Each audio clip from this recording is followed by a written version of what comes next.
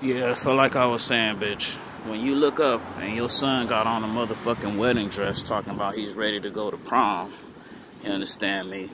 Or the nigga done joined the motherfucking gang because he ain't got no motherfucking guidance, no type of male role models in his life. My bad, my radio going off. Nigga working right now, but shit, I'm still gonna spit this motherfucking game to y'all. It's truth. And ain't nobody mad but the devil and your big head ass.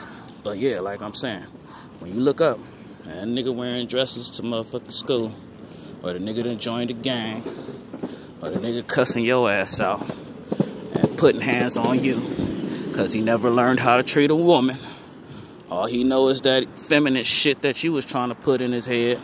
You understand where I'm coming from? Like, I ain't trying to beat you up and treat you like you ain't nothing, but bitch, you ain't shit.